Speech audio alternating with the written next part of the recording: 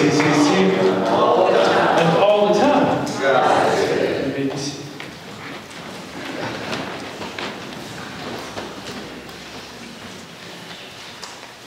This is another reminder of our freedom and the joys we receive from our Lord above. As we get our hearts and spirits prepared for prayer today, let us remember that God's eyes are not only on the sparrow, but He also watches over each of us.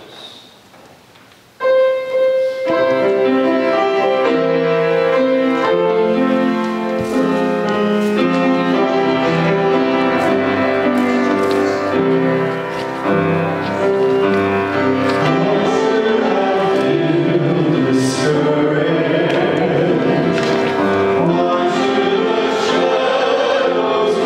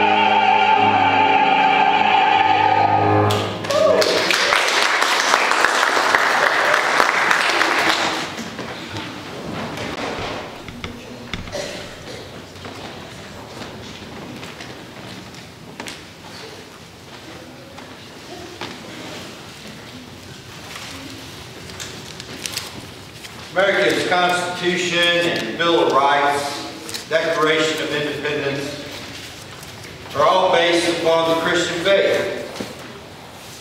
All based upon the idea that all men and people are created equal, and that we all stand with equal status before God. The founding fathers and mothers also took from Scripture the idea that we are free from our past, that grace has set us free, and because of what God has done for us through His Son, we are new creatures and can live the future in a new way. But I still have many discussions with many individuals, including Christians today, that ask me that if grace is free to all, then why cannot we just still abound in our sin?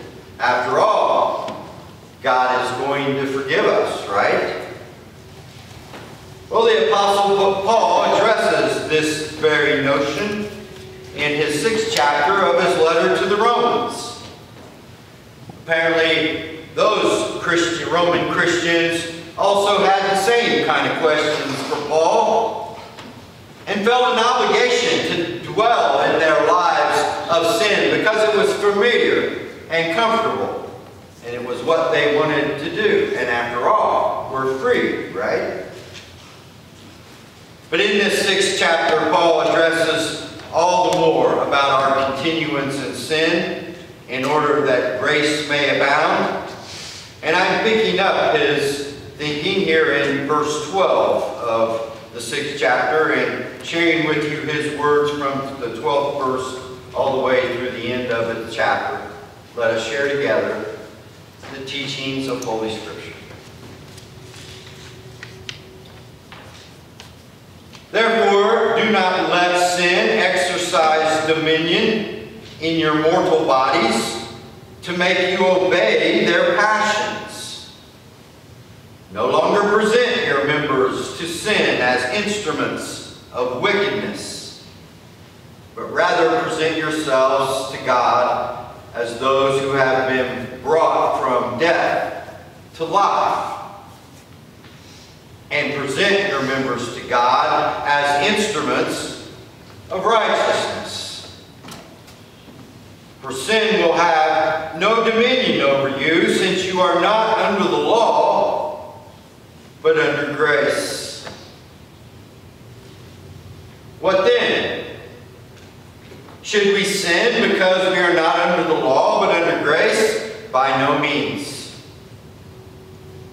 Do you not know that if you present yourself to anyone as obedient slaves, you are slaves to the one to whom you obey, either of sin, which leads to death, or of obedience, which leads to righteousness. But thanks be to God that you, having been slaves to sin, have become obedient from the heart to the form of teaching to which you were instructed, and that you, having been set free from sin, have become slaves of righteousness. I am speaking in human terms because of your natural limitations. For just as you once presented your members as slaves to impurity and to greater and greater iniquity, so now present yourselves, your members, as slaves to righteousness for sanctification. When you were slaves to sin, you were free in regard to righteousness. So what advantage did you then get from the things of which you now are ashamed? The end of those things is death. But now that you have been freed from sin and enslaved to God, the advantage you get is sanctification. And the end is eternal life. For the wages of sin is death, but the free gift of God is eternal life in Jesus Christ our Lord. May God have God's blessing to the reading of the Word.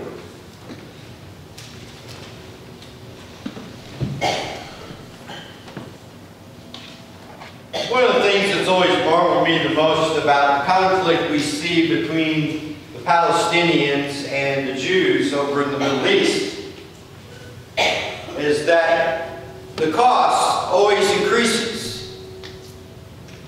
If a Palestinian kills one Jew, then the Jews feel like they have to kill 2 Palestinians, which means the Palestinians then have to kill 3 Jews, which means the Jews then have to kill 4 Palestinians. And it just keeps increasing in animosity, in hatred, and in war.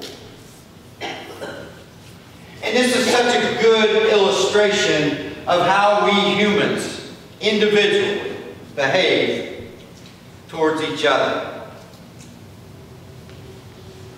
There's the old American saying, do me wrong once, shame on you. Do me wrong twice, shame on me. Imagine if God took that attitude towards us. Just because grace is free to us and costs Jesus a lot doesn't mean that we should then abound in our sins. Our Vacation Bible School this week's theme was Redemption Ranch. And we gave the kids 3 very clear illustrations of people that had done wrong who God redeemed. The first night was about the prisoner on the cross with Jesus, who clearly was guilty of a crime. Even he self-admitted it. But because he stood up for Jesus to the other criminal that was dangling from that cross, Jesus said to him, "Today you will be with me in paradise." Day 2 was about a murderer that God chose to lead his people out of slavery.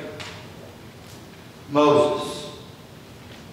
Now, for you and I, if we knew Moses' background, we would really question his validity as our leader, would we not? Not God. And then the third day was about a guy named Saul, who liked to take rocks and throw them at people like you and me because we proclaimed in Jesus Christ. And on his way from Jerusalem to Damascus to go persecute and stone to death more Christians, he had his life-altering, changing experience and became the greatest missionary in the history of human faith. But for the way today Americans judge people and predetermine people, we would have our problems with Saul, wouldn't we? But not God. But where it really got interesting with the kids was when it came down to a personal level. I said to the kids, yeah, I'm a minister for Jesus Christ.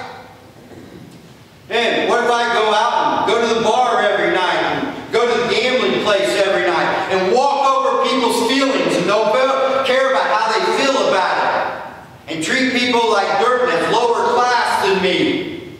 Would that be an example of Christianity? And they all very accurately said, no. It's important how we live as to how we witness to that faith. any of us ever been turned on to Christianity had those Christian traits not been displayed to us through the lives, the words, and the deeds of the Christians that came before us. Sure, I could probably answer the theological question that you can probably sin all day long, 365, whatever, and God probably would save you. I don't know. But my point to the kids was, what example are you setting for the others that you interact with? If you dwell in your sin and your own selfish, sinful ways, how does that display Christianity to the world? What if Paul did that? What if Billy Graham did that?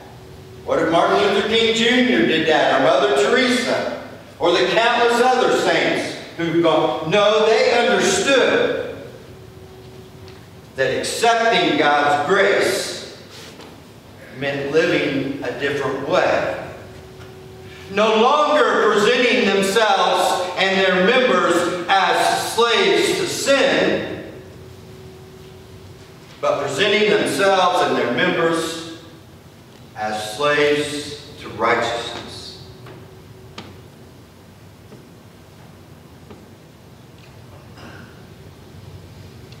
For sin has no dominion over us, since we are under the law, not under the law, but under grace. But since we are under grace, does that mean we should sin all the much more? The question is, who are we obedient to? Who are we enslaved to? For so many of us in the 21st century, we are enslaved to ourselves. We're about pursuing our own personal passions and pleasures and joys and gifts. And we really don't care about the other Americans that live around us. As long as we get what we want, we're good. It's not what Jesus did. And that's not what Jesus would do.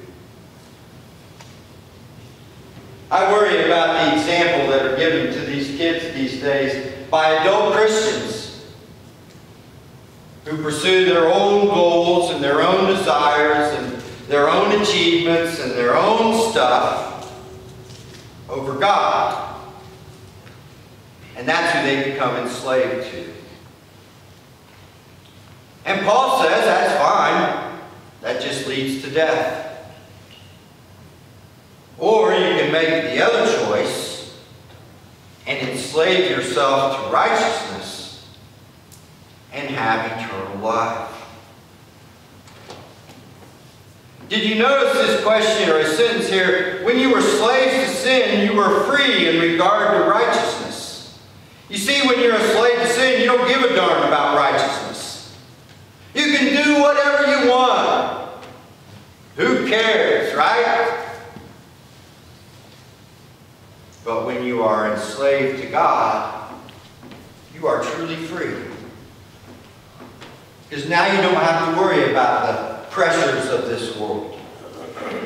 Now you don't have to worry about what others think about you, because it only matters what God thinks about you. You don't have to worry about whether you're going to get your meal tomorrow or that your bills are going to be paid, because God takes care of you if you're faithful to Him. I gave you 3 examples of such, but the ultimate one is right behind me. Who didn't care about himself, what he had for supper, whether he had air conditioning or shoes, as long as he was doing God's will for his life, God had him covered. 100%. And even when that meant a cross, it didn't scare him.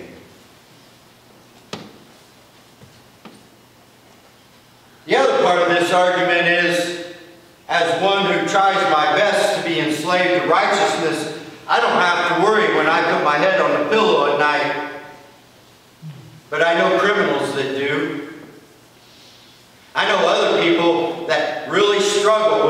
sleeping well and being at peace with themselves because they know the wrongs that they have done. And they're afraid it's all going to catch up with them. And it does. A life of righteousness is a life full of peace and contentment and joy and happiness because it knows that God is on their side.